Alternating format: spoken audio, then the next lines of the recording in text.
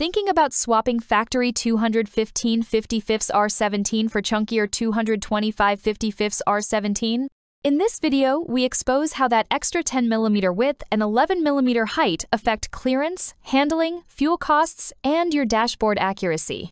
The 225 section gains 0.39-inch width and 0.43-inch overall diameter, yet almost every OEM 17x7 rim welcomes it.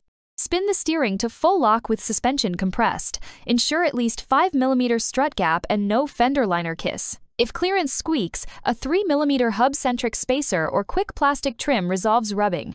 Remember to re-torque lugs after 50 break-in miles. The half-inch diameter bump lifts axles by roughly 0.2-2-inch, barely noticeable to passengers, yet enough to spare exhaust flanges from scraping steep driveway crowns and help front splitters clear taller speed bumps during daily urban wandering. Extra tread width adds weight, but the 1.6% taller gearing slightly lowers highway revs.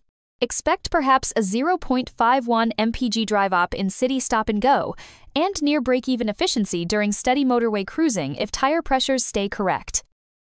Visually, the 225 S-fill arch is better. Sidewalls appear 0.22-inch taller, while shoulders stick 10mm prouder, delivering a subtle sport touring stance that whispers performance without screaming aftermarket aggression.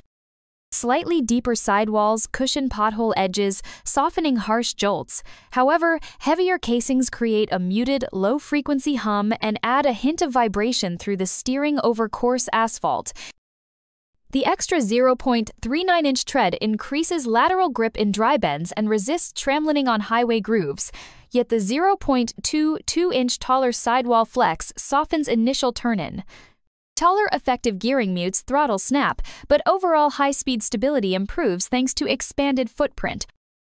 With circumference up 1.36 inches, your dash now underreports speed by 1.6%.